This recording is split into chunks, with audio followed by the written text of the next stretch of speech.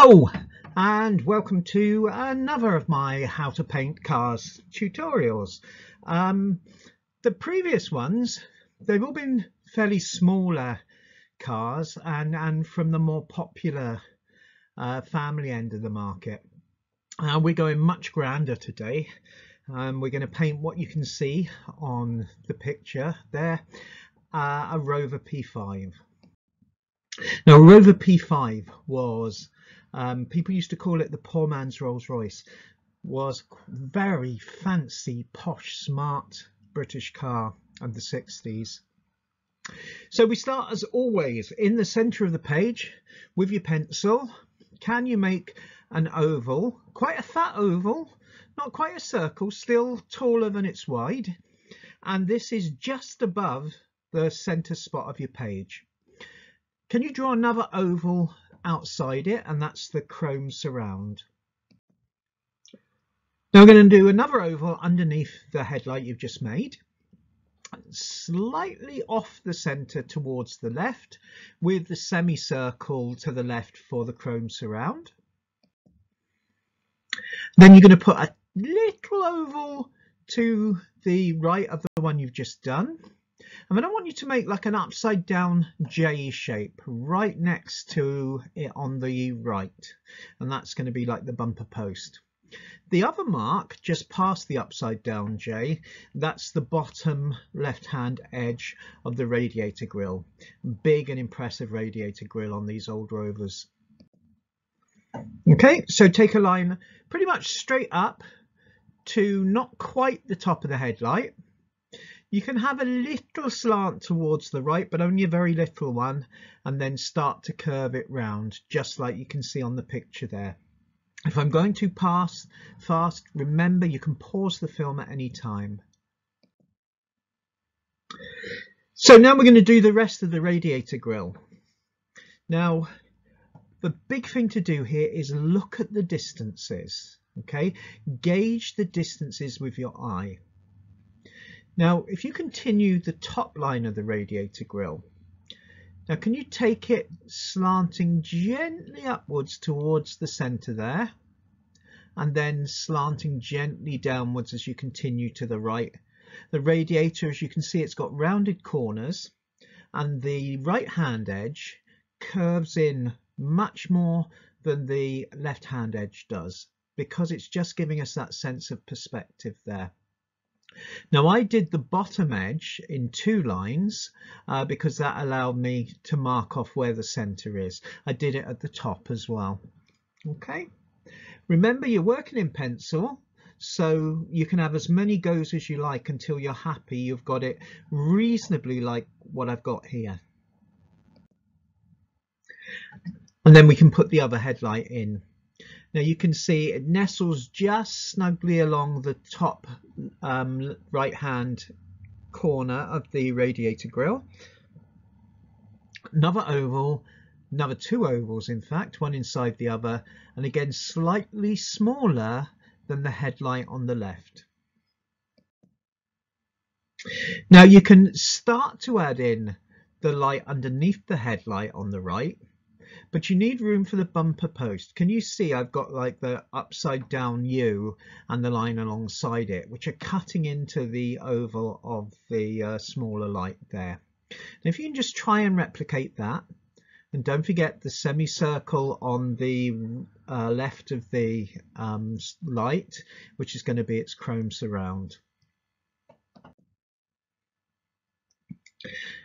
Now we're going to finish off the left hand bumper post there. I don't know what the proper name for those is, but I call them bumper posts.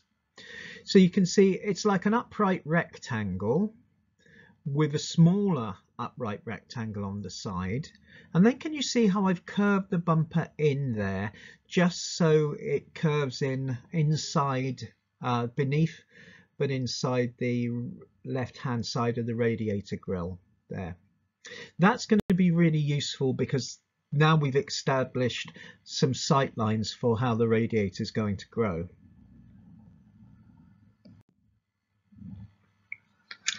So that bit of the bumper you just drew in, from the bottom right hand corner, Next to it, you can start to draw in the license plate or the number plate. That should go parallel to the bottom of the radiator, slightly past it, and then draw the two lines coming downwards, and we'll join those up shortly. Can you also see on the right that I filled in more detail of the right hand bumper post?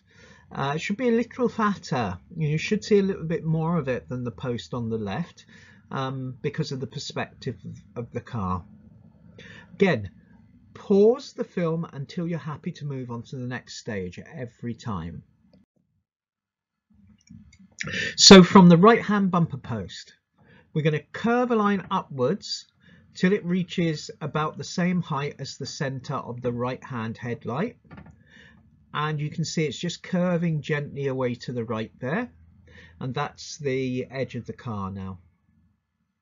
Can you see I've also filled in more details of the bumper? I put the bottom line of the number plate or the license plate in, and then I came up that and completed the bumper line. Now, what might be easier if you're working in pencil is to actually draw that line all the way across the license plate, because you can rub it out, the bits inside it, afterwards. But I'm working in pen and ink, and that's why I didn't do it that way. I would have if I was working in pencil.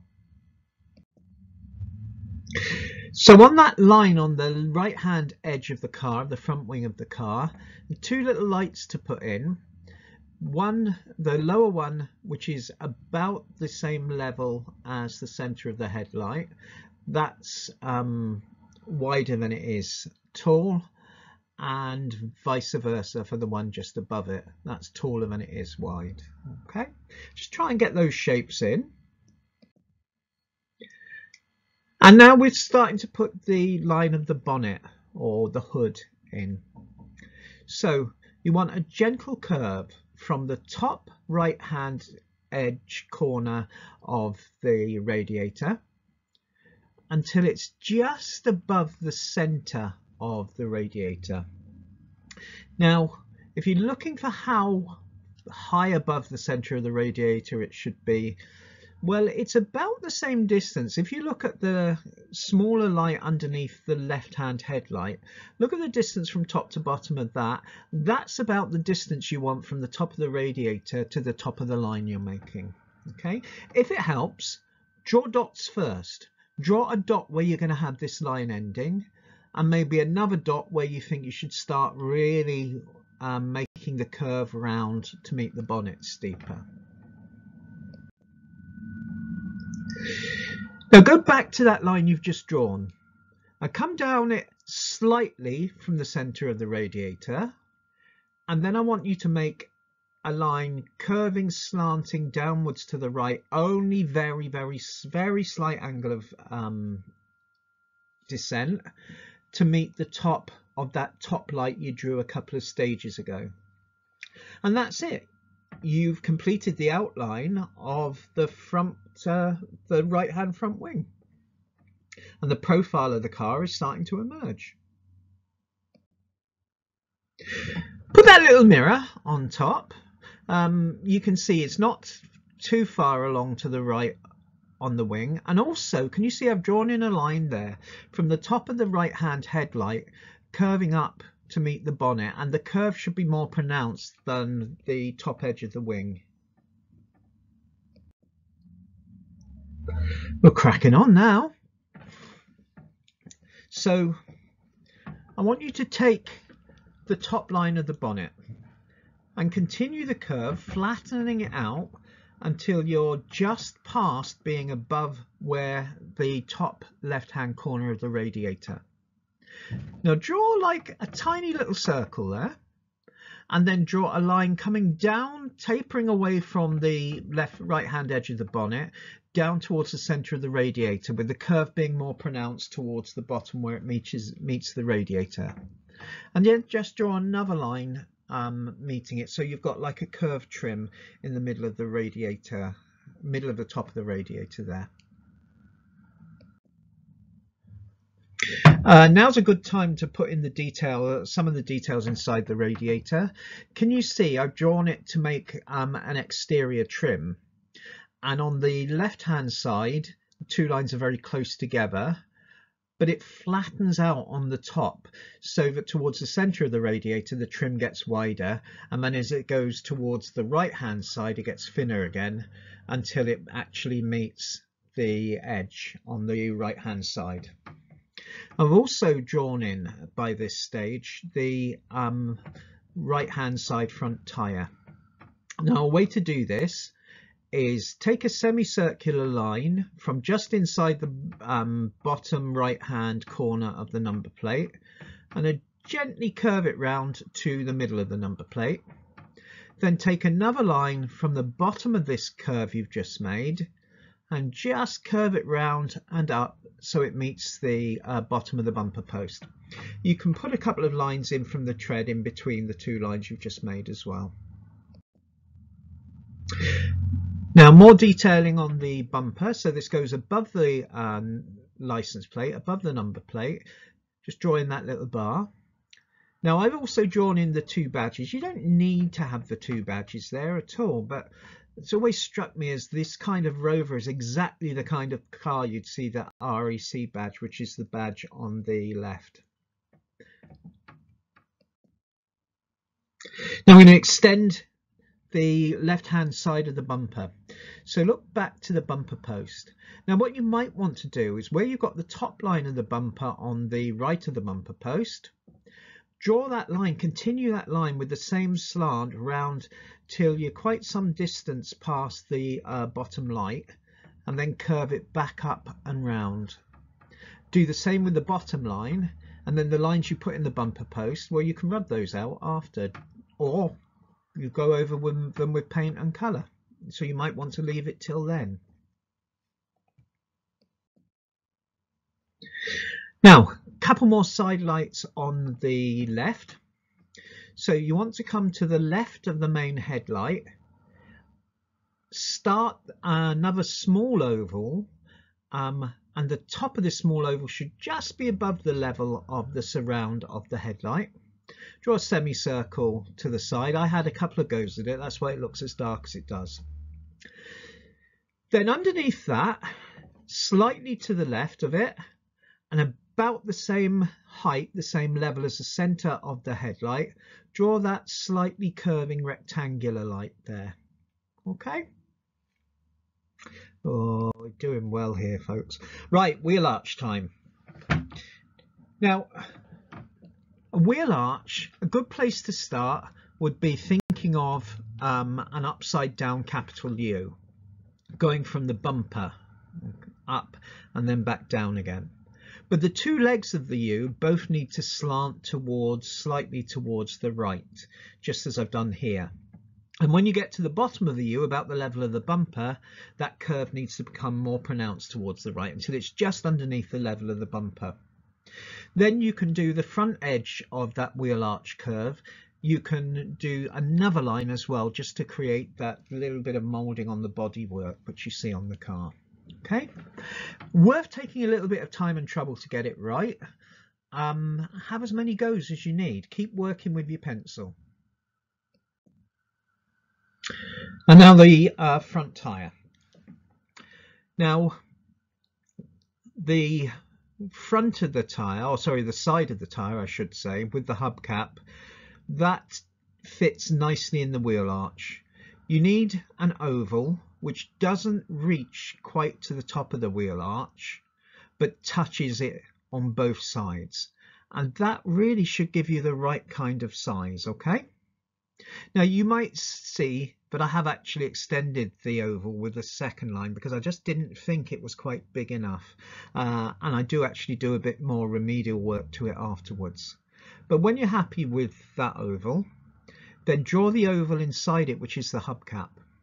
Now look, the oval you're drawing inside the tyre to make the hubcap, that is closer to the sides of the oval halfway down than it is to the top or bottom of the oval. Okay, and then you just need to draw a very flat curve away from the bottom of the tyre and curve it up into the underside of the car there.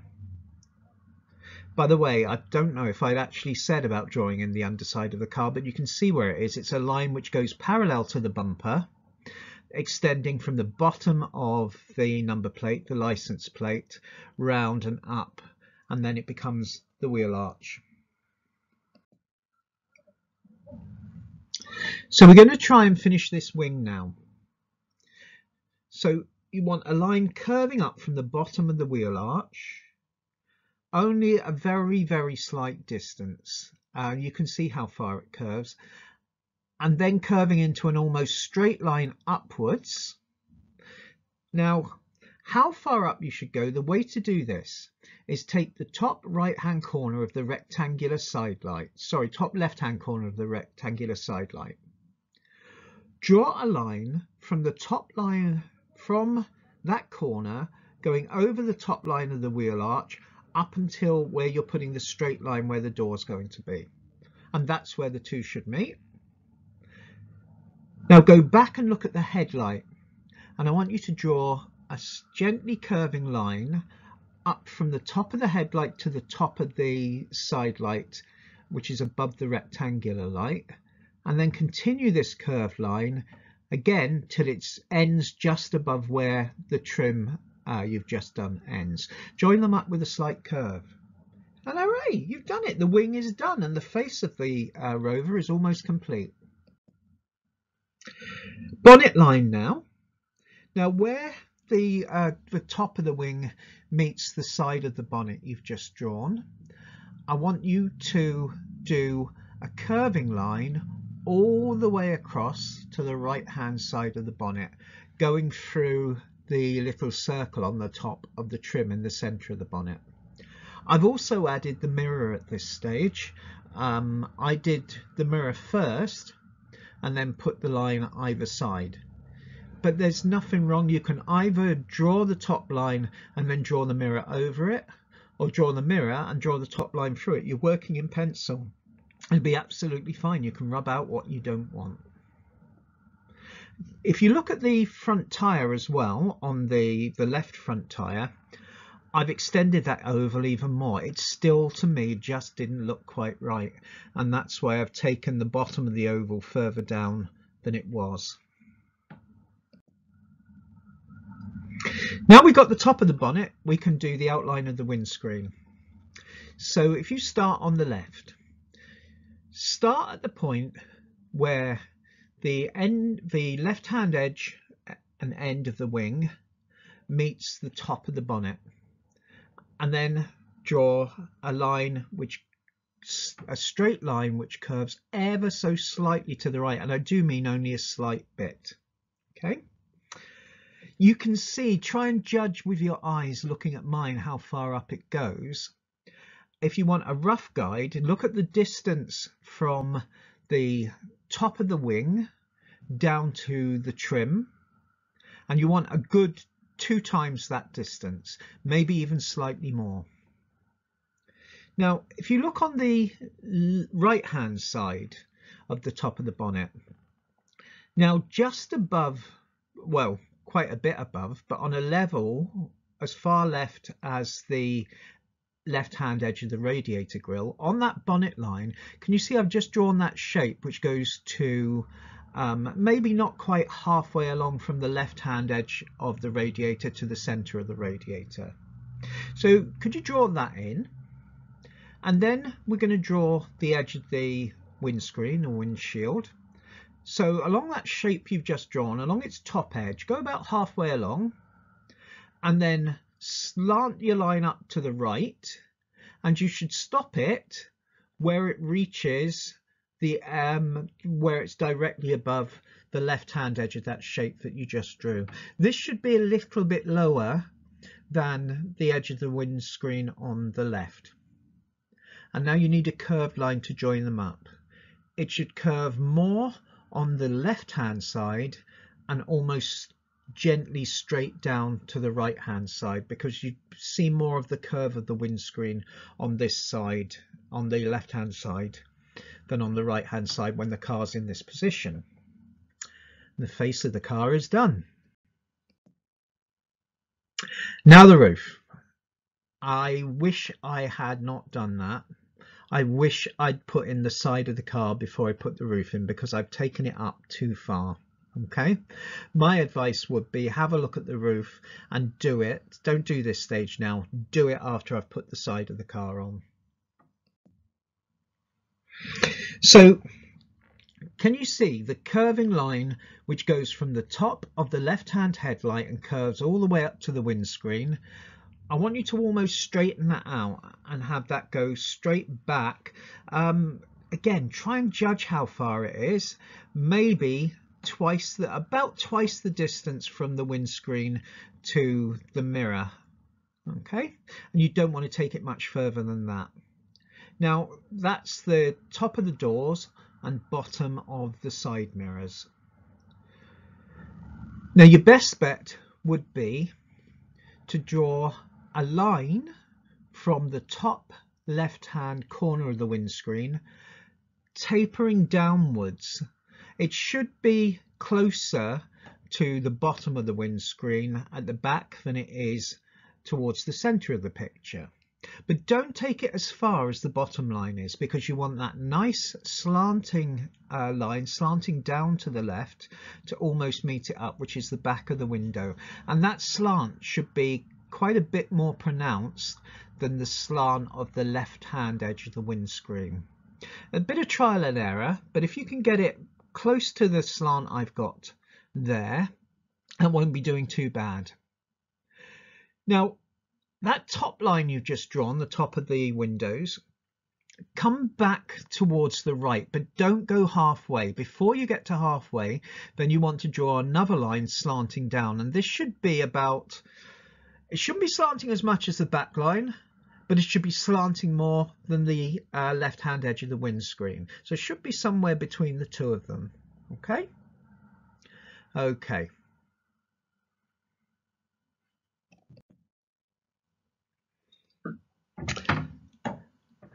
Now when you've done this, you might just as well put the roof line in now that you've got the edge of the body. Basically it's a gentle curve, but it should be much more gentle than the one I've done. The top of the curve, which is just before you get to the left hand edge of the windscreen, shouldn't be quite as high, and then it should curve down to the back of the car. Okay, if you don't do it quite as high as mine, it will look better. It's not a disaster. I think the car looks okay when I've finished, but looking back on it, it's the big thing I'd change. Now go down to the bottom of the back of the car at the level of the bottom of the side windows. Now that curved line which goes all the way from the back from the top of the headlight, that curved horizontal line, extend it curving downwards to the left a little bit more, about half the distance from the bottom edge of the rear window on the left to the bottom edge of it on the right.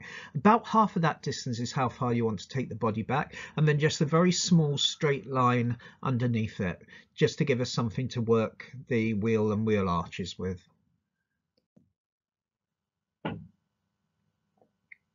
Okay, so extend the trim back that far as well. Now we're going to draw the bottom of the side of the car and also the wheels in.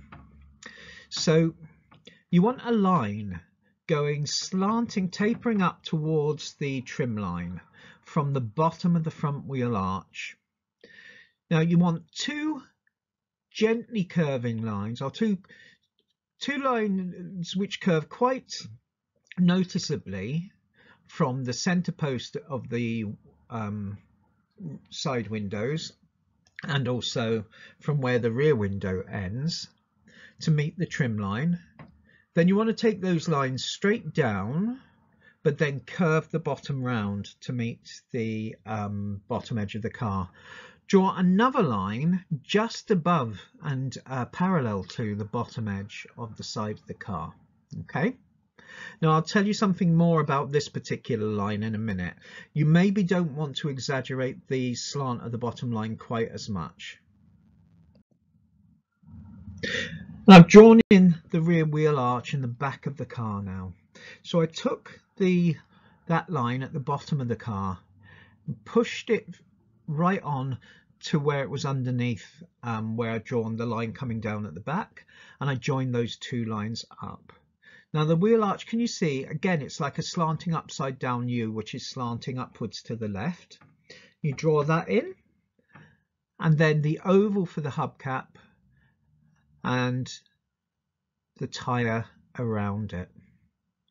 And that's the basic shape of the Rover done. Now at this stage I was looking at it and I was thinking, that slant towards the back, the slant upwards, is too much. Those doors should be coming down more. So I did do a little bit of remedial work with it, which you can see here. Now the good thing about applying paint and using brush pens after is that it does cover a multitude of sins. But it was important to me that I got it right. And this profile, it's not perfect, but it looks a lot better, and it gives you the idea of the substantial nature of those doors on the side of the car, which it really didn't have previously. Right, well, I'm going to take a breather for a minute to give you time to get your watercolors ready, and also to have your brush paints to hand, your brush pens to hand. If you've done these tutorials before, you know I love starting with wheels, wheel arches and the underside of the car, because it just gives you a bit more freedom to experiment and push the colour a bit. So I mixed up the purpley crimson, which you can see on the front tyres. I also mixed up a dark blue and a lighter blue.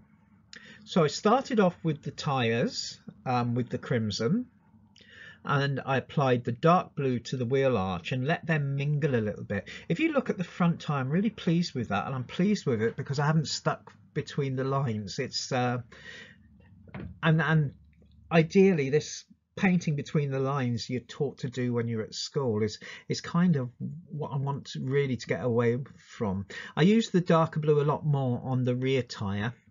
And you can also see I used a watery light blue underneath the front bumper and the underside of the car, and you can see where that's mingled with the tyre on the right.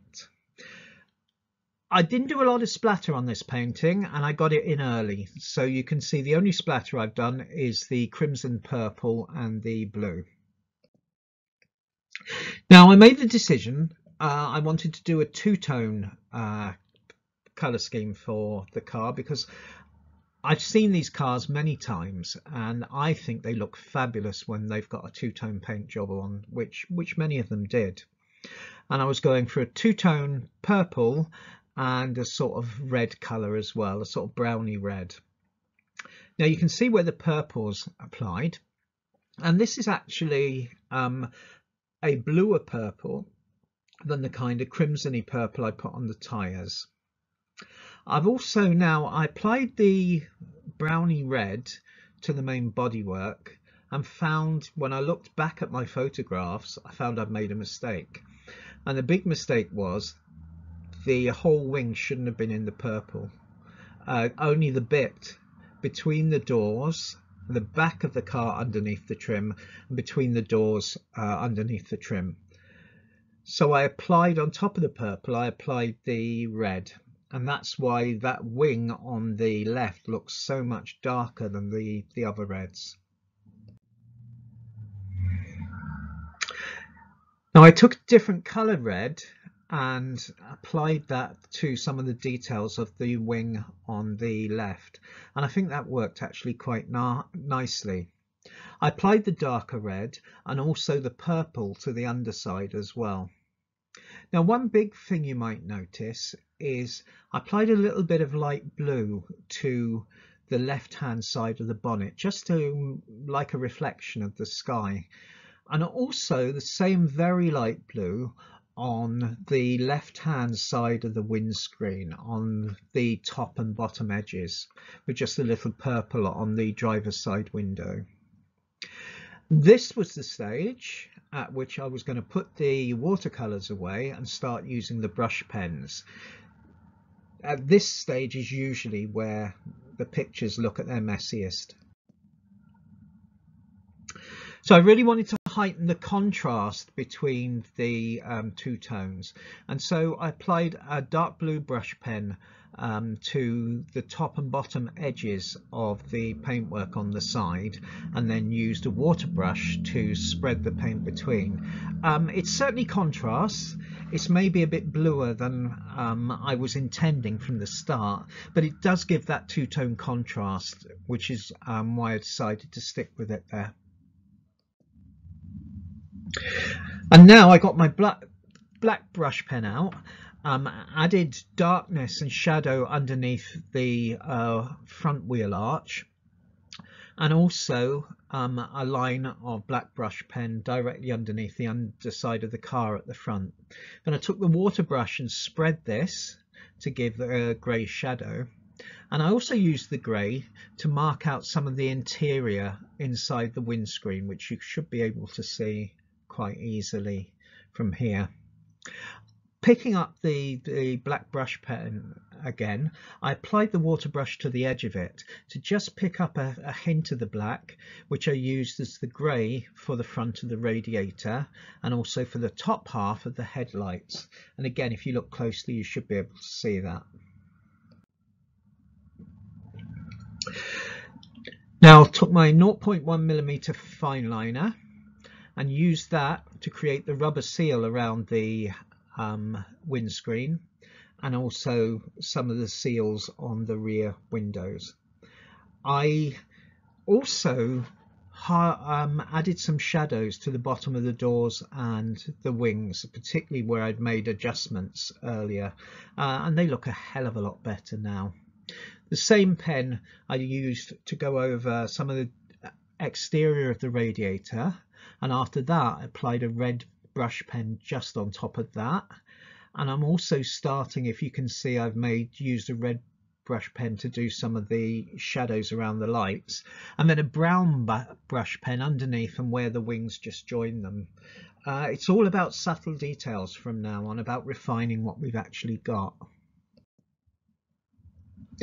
So penultimate stage, fine liner to outline the rear windows and the side windows on the right. Fine liner to create the lines, the details on the headlights, the front lights. Okay. More brown brush pen for shadows on the sides of the bonnet and on the front of the car, particularly with the lights on the left. And a little bit more work on the wheel arches and definition to the front tyres. And the last stage, now if you look on in the wheel arch, you'll see I've actually done some hatching with a fine liner. I also do that on the bottom of the tyre as well. I've applied a little more dark shadow underneath the side of the car, and just lightly used a water brush just to pull that out from the side, and that's quite a nice effect. I also used a moist water brush just to pull some of the colour off the rear and the sides of the car, and also on off the right wing, because, you know, I've said this before, I'm not making photographs. I want it to look like something which has been painted. Finally, I did the details on the radiator with a fine liner. Also, if you just notice the interior of the RAC badge, I've just added a little bit of blue there. I decided on the number plate, changed the numbers from any, so it's not the same as any of the photographs which I was looking at. And all that was left really was to write that it's a Rover P5 and sign my name. So before I sign off, I'm just going to show you very quickly all of the stages again without any annoying voiceover from me, and that'll be the end of the video. So 3, 2, 1, here we go.